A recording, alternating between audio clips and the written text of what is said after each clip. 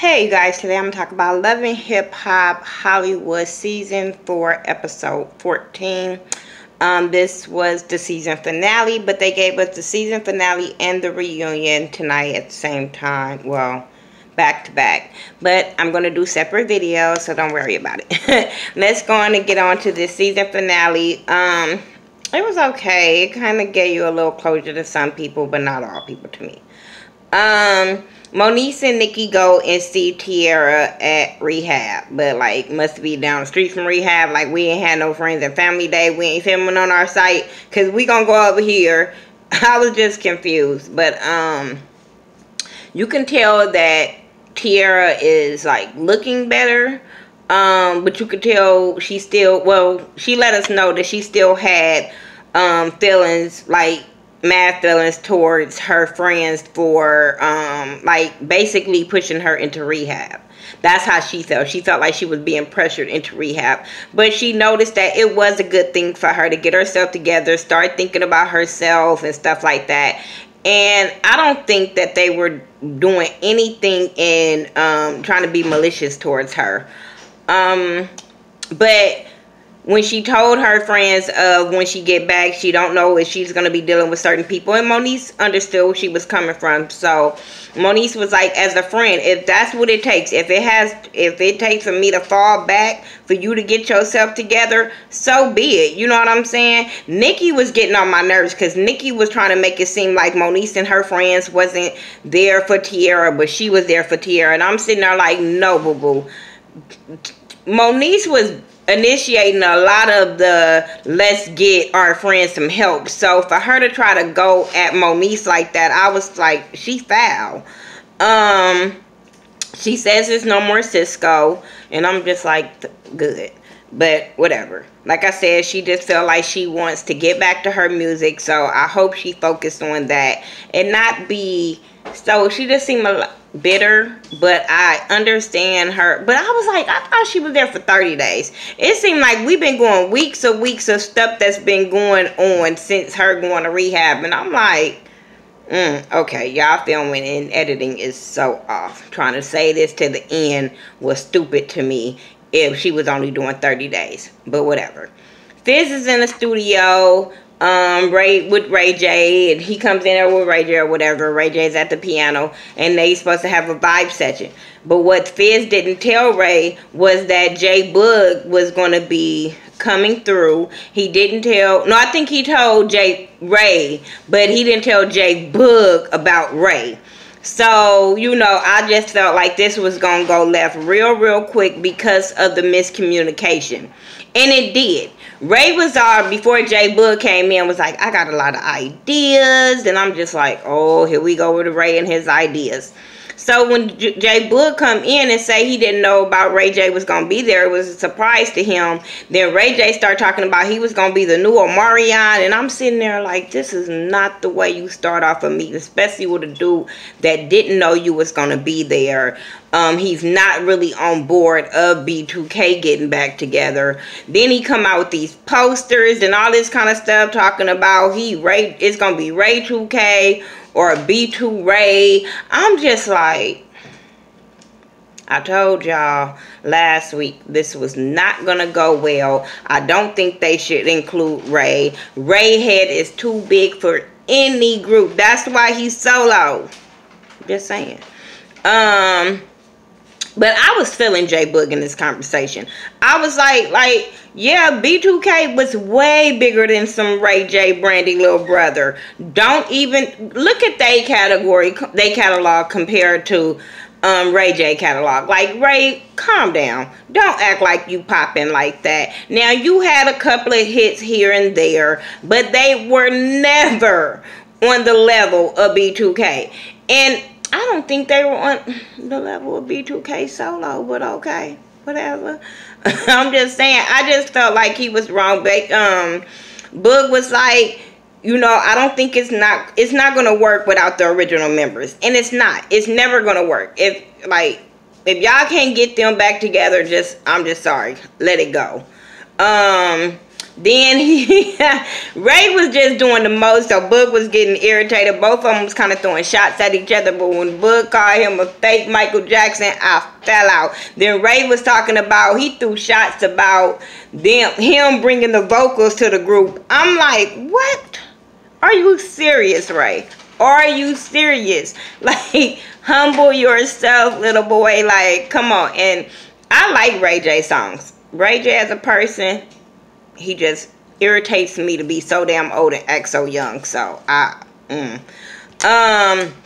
but then he got mad. It seemed like, you know, when people can't take words or don't know what else to say, so then now they want to go outside and take a fade and all this. And J Boog was not shook whatsoever. Like, boy, we are both grown men now. I will run it with you. He was like, okay, I'll be outside. Then all of a sudden Ray he kept talking stuff and Fizz was getting irritated. Then Ray was like, he wanted to run it with Fizz, and I'm sitting there like, boy, them boys is gonna whoop your ass. I'm just saying. I just didn't see that going well, because y'all noticed it wasn't gonna go well when them producers was like, wait, hold on, let me run up in here.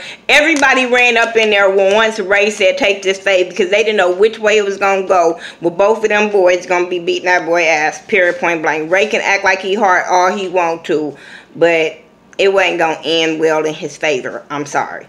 Keisha and Boobie, they at their lawyer's office and finalizing their divorce after I don't know how many years, so I didn't care. They both have been sleeping with and dating and all kind of other people. So when it came to this part, I was just like,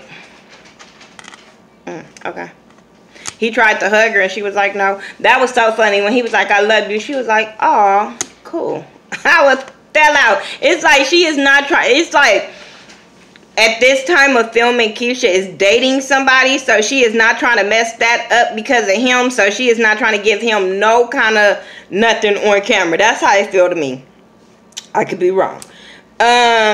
World on Wheels, that's the spot. That was the spot for everybody in California. Like, everybody had to go to World on Wheels. It's like, I think it's Cascades in Atlanta. That's what World on Wheels is for people in California. So I was excited they just reopened it, because it was shut down for years because of all of the gangbanging and drama and shooting and fighting that was going up in there. I'm telling you, it was a spot. So they just reopened it and kind of made it upscale, but it wasn't that damn upscale because my homeboy iPad mini got stolen up out of there, out of his backpack. I'm just saying, so ain't that damn upscale. But they were there skating and they were just talking about the whole B2K situation, and Safari is laughing at Ray because he know that was just not going to work. It just wasn't going to happen. He told him to squash it. It wasn't that serious. What else happened on that part? Oh, Safari said he moving back to New York and he want to have a going away party. Okay. We all kind of know that was going to happen, so it wasn't no big, ooh, okay.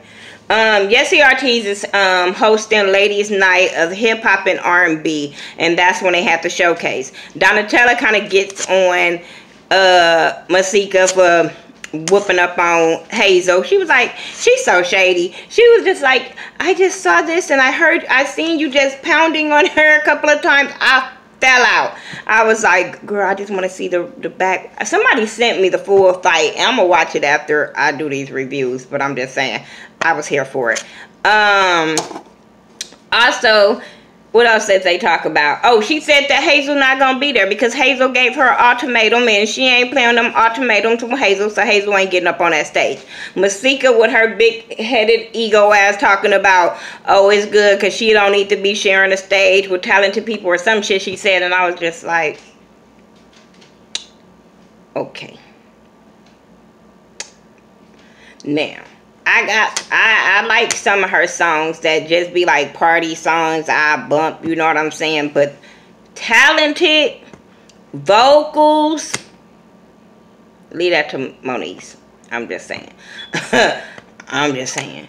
Cause that new song that she had performed, this one was alright. I don't know if it's the same song that they play sections, because that other one that she did when she had that showcase, I listened to that song.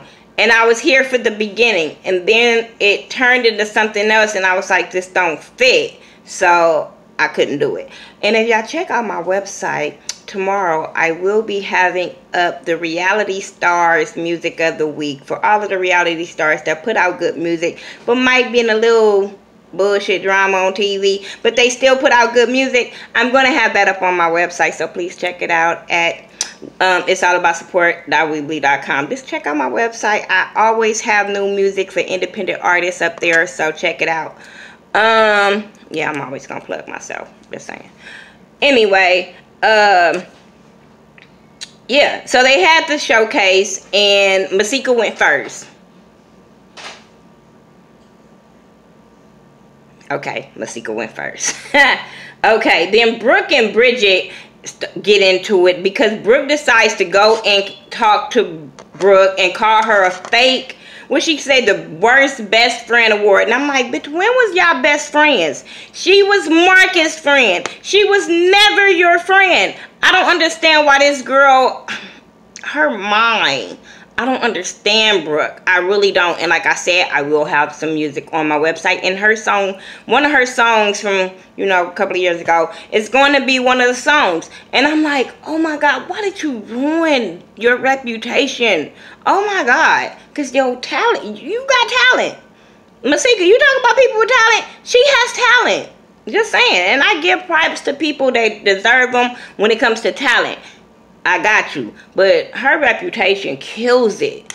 But she goes up to Brooke and calls her the worst best friend or whatever. They going back and forth about Booby and the new song. And I'm so with Bridget. She did not steal that song. Your boyfriend, whoever he is today, gave her that song. So I don't understand where she never even went to him and said, hey, I need you to make me a hot hit. Her boyfriend went to Marcus. Marcus said, since she's my friend, I'm going to make her a song. Marcus decided to give her your song because he was being mean and petty to you. It didn't have nothing to do with Bridget. So she needs to kill it with that. And keep calling her a backup singer and all of that. Like, girl, stop. Stop. You can call some of the other girls up on here backup singers, and as much as I don't too much care for Bridget either, like, you cannot deny her talent. And I hate that she tries to diminish Bridget's talent. And like Bridget said, like, girl, I write songs that win Grammys. Did you see Brooke's face when she said that? Brooke, where's your Grammy? That's all I'm saying. Where's your BET award? Where's your, I'm just, oh my gosh, she needs to humble herself. She really needs to humble herself. And she irritates me fighting over dudes. And then she was saying she looked like a bag of money. Brooke was like, no, bitch, you look like these salty pretzels. And it don't matter. And she was like, we're not going to do this. We're not going to do that. But I'm like, if that was Hazel, would you allow her to even get that close? Would you allow her to say all the things that she said to you? Would you allow her to throw anything at you and not budge? Like, girl, okay, y'all friends. When that bitch would have threw something at me, bitch, friendship, when all of that we said we wasn't going to do, would have went all out the window. Therefore, you would have got all these hands. Like, remember Houston throw hands? Girl, stop. Stop. This is why I say people need to stop throwing out cities that throw hands, because Brooke just showed us, like, I'm just saying, like, and I'm not saying that people in Houston don't throw hands, because I know a lot of people that's out there that will throw them hands. Brooke just not one of them. Brooke throw hands to people that she thinks she'll win. I'm just saying. So anyway, Bridget goes on, but while Bridget is going on singing, both of the ladies did good. I told you they got talent. But while she's singing, Booby comes in with these flowers. So I'm thinking, okay, well, maybe they're to Bridget, because remember at the end of the other one they kissed, but they said they was cool on each other with him and Brooke. But no, he went and gave him to Brooke, and Brooke confronted him about the Catalina Island thing. Then he got the sense of like, girl, what did you think I was gonna do? The things guys do when they get caught up on some shit that they done, which I wasn't mad at him for taking Brooke, because he, you know, whatever. But I just felt like, y'all both stupid. Y'all both stupid. This is stupid. she was like, did you dick her down? I'm like, why, girl? They went to Catalina. What do you think? You just said that his dick was in her mouth, so you think she didn't get the dick? You think she just sucked it? Like, you think he didn't touch his? I'm just saying. Like, I don't understand when when grown people have sex, people ask, what did y'all do? Everything. Whatever you think they done it. They grown.